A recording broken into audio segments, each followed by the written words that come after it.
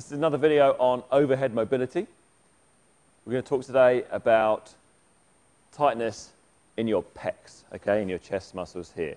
So if you're tight through here, and most people are, because we have a daily routine nowadays where we spend a lot of time in poor posture positions. For example, you're standing there looking at your phone, you're driving your car, sitting on the sofa at home, on a laptop, whatever. We're in a position, we talked about it a little bit last time when I was talking in the video on overhead mobility. We talked about people getting in kyphotic posture where their shoulders and their thoracic spine is getting curved forward.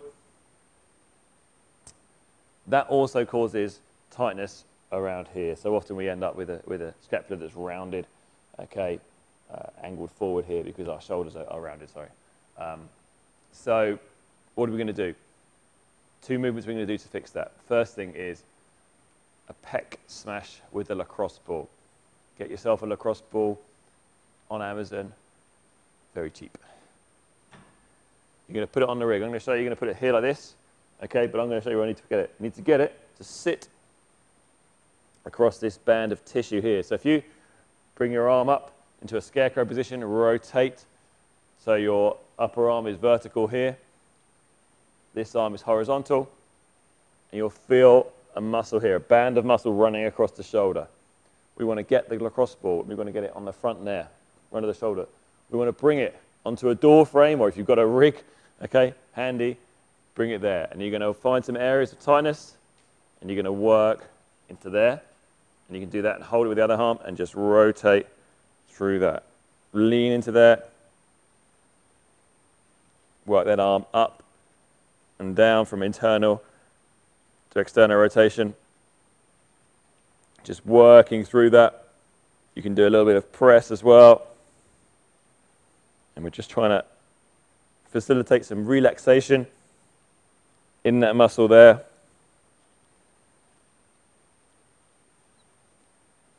Do that on both sides. Once you've done that, you can put the lacrosse ball down. And we're going to use that same door frame to do a pec stretch. So you're going to get your upper arm, all of this upper arm, against that door frame or against the rig. You're going to lean into that and rotate. So I'm rotating my right shoulder this way. So I'm going to increase the stretch across here. I want to feel this stretch across my chest there. And lean through there and push that stretch out. Now you can change the angle slightly. You can raise the arm if you feel like you get a more effective stretch through here. And you can lower the arm as well if you feel like you get a bit more stretch through there. You might feel a little bit here as well. Across the SCM.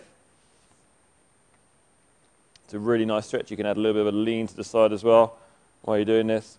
And just really drive through that, trying to open up this chest. If you do that on both sides, you should feel, and I can definitely feel already, that this side has got more range than the other side there because I've loosened up. And again, that's going to help you to get into a better overhead position.